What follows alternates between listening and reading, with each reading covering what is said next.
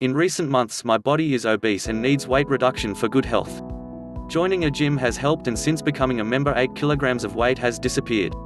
But there is more going on than exercise. To start with, my diet has been adjusted and sugar and salt is excluded now as much as possible. The wake up about grains has been a positive, however, as oats taken for breakfast every morning was partly responsible for the problem. Once this was realized, my switch to something better was immediate. Some 2 years ago my sister was diagnosed with pancreatic cancer, and to help her with food intake 2 magic mix machines were purchased and one was given to her. The other sat in my cupboard unused until the grains became a no-no. Something inside told me to bring it out and use it. This was on top of reading an article by a dietitian who informs that breakfast is an unnecessary meal and that we should be relaxing the stomach by avoiding it. This advice does not fit well with me. My body craves food of some description in the morning, or it screams out at me. A trip to the supermarket helped to resolve the issue.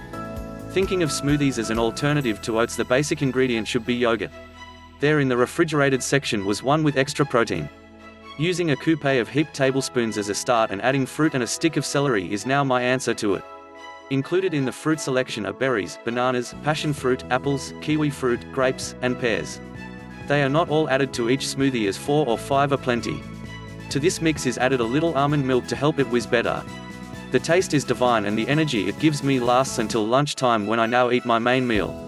All up, the change in diet has helped, and along with the exercise at the gym my body is already feeling much better. As a spiritual person with a link to the universal spirit, my trust in God is such that when I hear a voice speak to me inside I act on it. That voice told me one day to join a gym because I need exercise.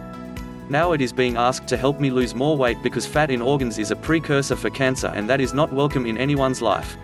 Because of the loss of weight experienced in some 8 months, it is obvious to me that smoothies are low calories and a healthy alternative to grains.